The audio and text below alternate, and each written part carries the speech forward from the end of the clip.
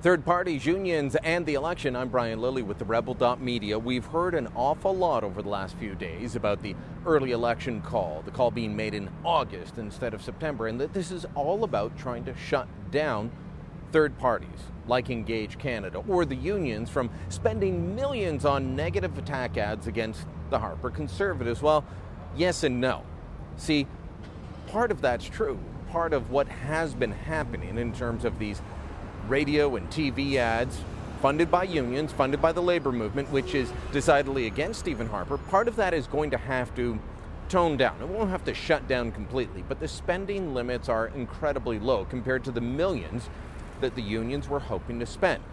But that doesn't mean that the union campaign against Stephen Harper is done. Not in the least. Check out this story from CTV News. It's quoting one of Ontario's most famous rabble-rousing labor leaders, Sid Ryan. It says, Sid Ryan said the union will engage members in what he called vulnerable ridings across the province where the races are expected to be close. Ryan said, a union drive in our workplaces to drive down the Conservative vote could be very, very effective and could be the difference between winning and losing. See, union leaders know that about 30% of their members vote for the Conservative. It's almost the same, just a little bit lower than the general population, and they don't like that. So what are they going to do? Well, they can't advertise to the public anymore, but that doesn't mean they can't communicate with their members. Read the Elections Act and what is termed third-party advertising. It's very clear. The act actually says the transmission of a document directly by a person or a group to their members, employees, or shareholders.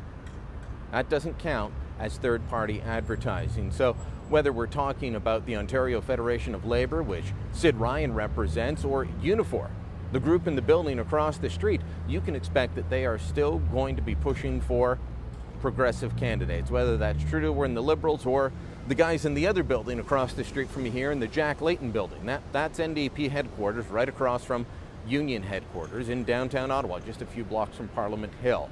What we're going to see over the coming couple of months between now and October 19th is a push by unions to their members. There are roughly 4 million Canadians who work in unionized environments, and that means that they can be contacted either directly from their union or a labor group that union belongs to. They can be sent mail-outs, they can be phoned. Unions can run a complete get-out-the-vote campaign for the NDP or the Liberals. They can claim it's nonpartisan, but you know what the message will be, and they can do all this and not be subject to the spending limits that third parties are generally subject to. So the idea that the unions have been shoved out of this campaign by Stephen Harper, not true at all. They've got 4 million households that they can contact, and many of those households will have a husband or a wife. They'll have kids, and they're going to be targeting those people directly, just like they did in the Ontario campaign. Sid Ryan believes that they were able to drive down the union support of the progressive Conservatives in Ontario from 30% to about 19%. Do the same thing at the federal level, and soon you're talking Prime Minister Tom Mulcair. Canadians have a clear choice. 4 more years of Mr. Harper and the Conservatives, or my plan for change. It doesn't have to be this way. If we don't get that sort of result, then changes could be made to the labor laws in this country. Changes could be made to how unions are governed. Did you know that in union-friendly countries across Europe, that they're not allowed to spend their dues money on political campaigns? Not allowed at all. Places that are incredibly more union-friendly than Canada or the United States, they're not allowed to take forced dues money and spend it on political campaigns. They can ask for donations and then give it to political causes, but they can't forcibly take money off your paycheck to use for their political donations. That's where we need to get in Canada. Can you imagine the outcry if a giant company in Canada emailed or mailed directly every single one of their shareholders and employees and told them, you better not vote for Justin Trudeau or you better not vote for Tom Mulcair, you've got to support Stephen Harper? There would be a huge outcry.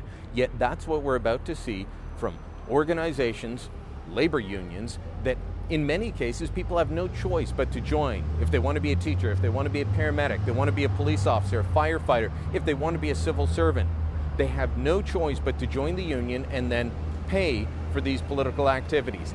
That has to change in Canada, and it's got to change soon.